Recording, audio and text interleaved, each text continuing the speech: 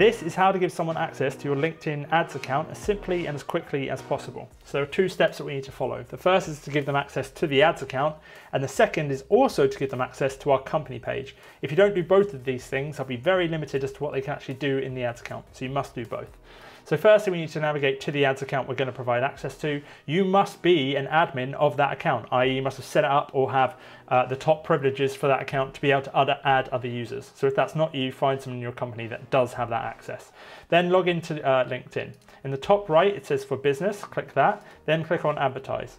You'll get a list of the ad accounts that you manage. You will likely only have one in this list, you might have more. Find the one account you want to give access to, and on the left-hand side, click here. This is one of our test accounts, obviously. Once you're in, you're going to go to account settings on the left-hand side, and you're going to press manage access.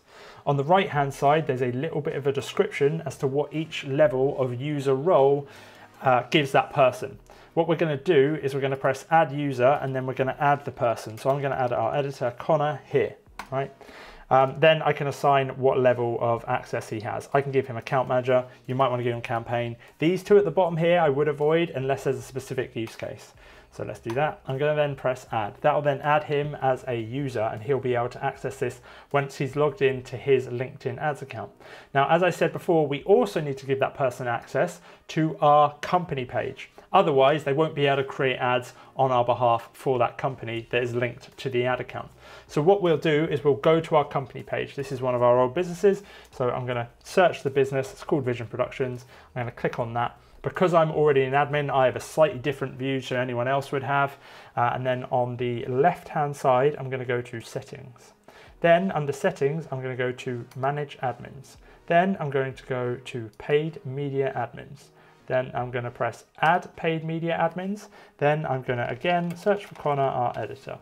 Boom, Connor Stubbs, there he is. Now I'm going to select all of these things just so it makes our lives easier, and I'm going to press save. That means that Connor can now go into the ads account, he can create ads, and then he can also post the ads. So basically full control, can do everything he needs to do within the ad account manager. Now, over the last 4 years, we've managed millions in ad spend on LinkedIn. We've generated over 250,000 leads with ads, and we've also worked with over 100 clients. So I have a lot of knowledge from all the wins and the losses, all the lessons learned, and I put everything I learned into this ultimate guide to LinkedIn ads video. So if you want the highest probability of your LinkedIn ads working, and you just want to know what the most efficient and effective advertising system is on LinkedIn, it's all covered in this video there.